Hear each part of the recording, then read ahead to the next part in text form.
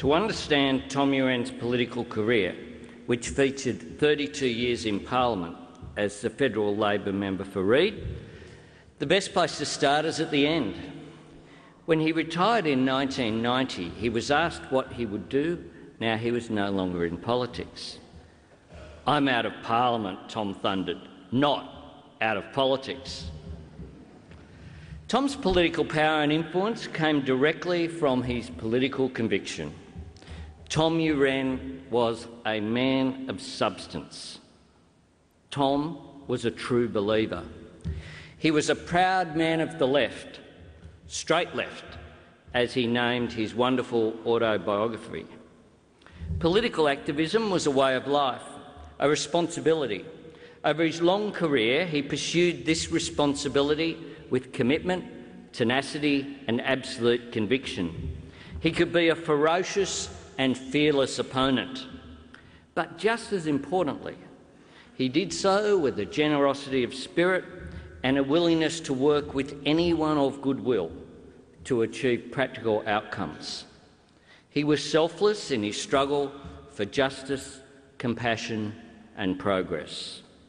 If you look at photographs of some of the big people's political movements over a period spanning 6 decades, chances are you will see Tom on the front line. The Vietnam War moratoriums, the anti-nuclear movement, Indigenous land rights, protection of our urban and natural environment, self-determination for the people of East Timor, justice for war veterans, uncompromising defence of civil liberties.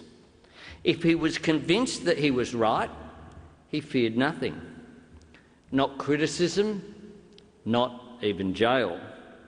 But then again, I suppose it's pretty hard to intimidate a bloke with the threat of an Australian jail when you've worked on the Burma Railway. Tom lived the vision of change outlined by Barack Obama, who once said, "Change will not come if we wait for some other person or some other time. We are the ones we've been waiting for. We are the change that we seek."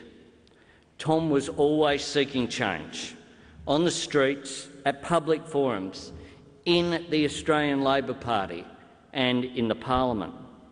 He was immensely proud of his last major victory when he convinced Julia Gillard and the former Labor government to provide compensation for surviving prisoners of war. The great testimony to Tom's life as an activist is that he was on the right side of history on all of the major causes that he was associated with. When Tom and his great mate Jim Cairns led opposition to the Vietnam War, it was a radical proposition. It takes moral courage to campaign and bring people with you. After he was declared one of the 100 living national treasures in 1997, Tom joked that people applauding his lifetime of achievement would have had him hanged in the 1960s over these very same issues. There's a message here that we should never forget. Today's unfashionable cause can become tomorrow's conventional wisdom. Tom argued that if you believe in your heart that your cause is just, you should fight for it. And fight Tom did. Tom's parliamentary career began in 1958 in the seat of Reid after moving to Guildford with Patricia. In a hard-fought pre-selection, he defeated a sitting member, Charlie Morgan, who he saw as being linked with the right-wing industrial groups.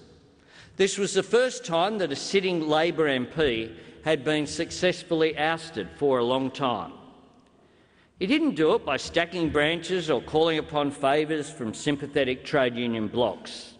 He simply argued his case and persuaded party members over cups of tea at their kitchen tables. He was persuasive, passionate, and of course he could be charming. His convictions shone through, and I believe he was a grassroots campaigner without peer in our movement. While he was a strong supporter of collectivism through the union movement, it was the community that was his political support base. You couldn't walk down the street alongside him without feeling the warmth that people had for him. People truly loved him. Even his opponents respected him. After easily winning his seat, Tom spent his first 2 or 3 terms creating firm alliances with like-minded MPs. He worked hard to absorb knowledge from colleagues and books as he sought to make up for his lack of educational opportunities earlier in life.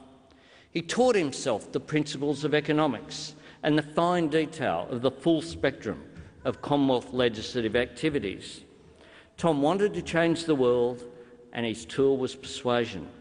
His aim was incremental progress. He would always tell me, "You've got to bring people with you." It didn't stop opponents questioning his patriotism. Tom responded with successful legal action. He built a place in the mountains called Fairfax Retreat.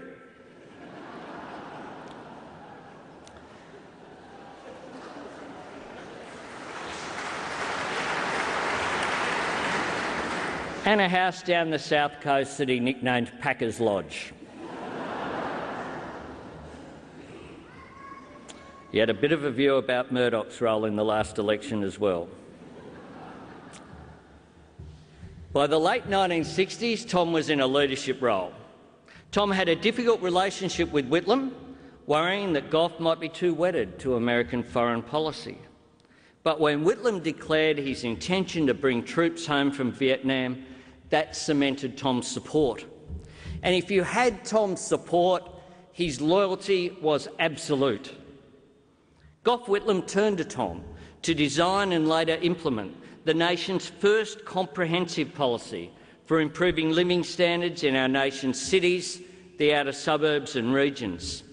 In 1969, as man walked on the moon, millions of Australians watched the event on televisions in homes that were not even connected to sewerage, particularly those people in Western Sydney. Roads were inadequate. Public transport was underfunded. There were few protections for heritage values and the environment. Gough and Tom realised that if they worked with state and local government to provide political leadership and direct investment in communities, they could deliver real improvements in the day-to-day life of millions of their fellow Australians. Having spent their political lives aspiring to uplift mainstream Australia, they had hit upon a practical way to do so. Tom attracted the best and the brightest to the Department of Urban and Regional Development. More than 20 of these creative public servants went on to head government departments and agencies. Tom Uren's achievements in the Whitlam government stand as testimony to what can happen when national leadership and vision is put into practice.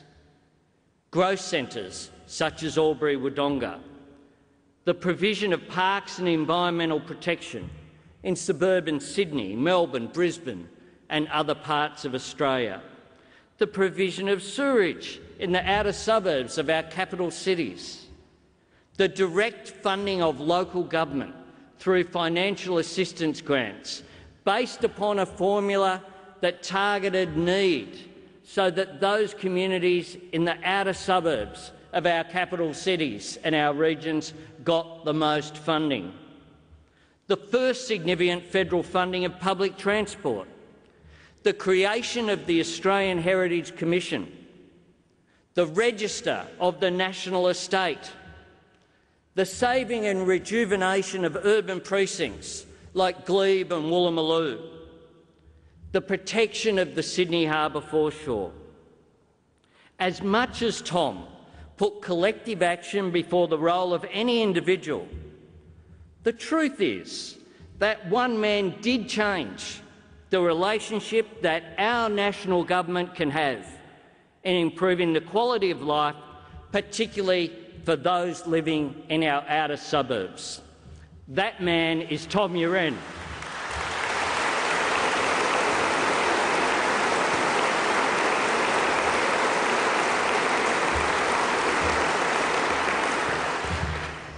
Tom became deputy leader to Gough Whitlam after the loss of government, defeating opponents, including his later very great friend Paul Keating, who visited him in hospital during those last weeks. He continued to play a role in the executive right up to the 1983 election of the Hawke government, in which he joined Bill Hayden, Lionel Bowen and Paul Keating as the only Whitlam government ministers to also serve in Bob's government. As a minister in Bob Hawke's government, he took up where he left off, supporting public and community housing, cementing his position as the modern father of local government. As the Minister for Administrative Services, he oversaw the construction of the new Parliament House, which had begun with his motion on the floor of the old Parliament House back in 1975.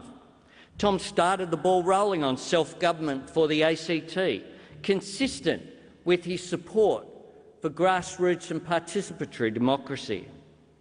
After he stood down from the ministry in 1987, he became Australia's delegate to the Interparliamentary Union, taking his message of peace, nuclear disarmament and social justice onto the international stage.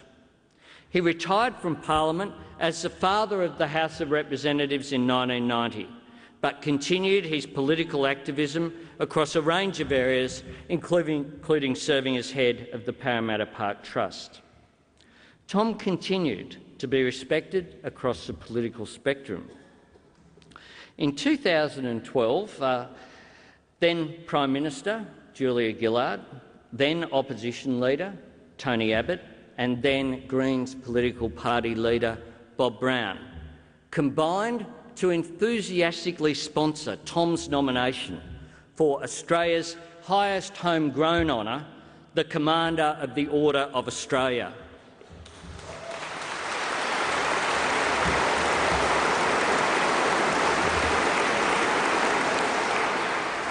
He had a great relationship with all three of them.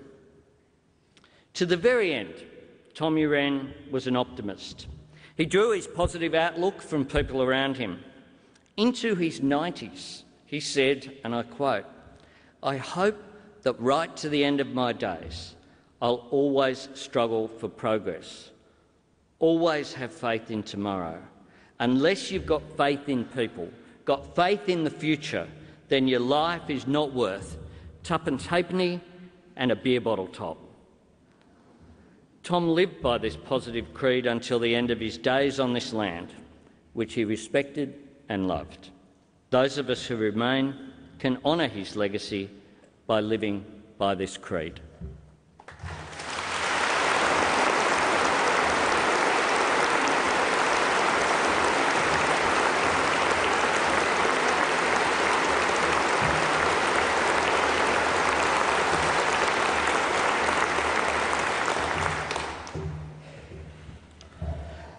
Tom once saw a musical show called Reedy River.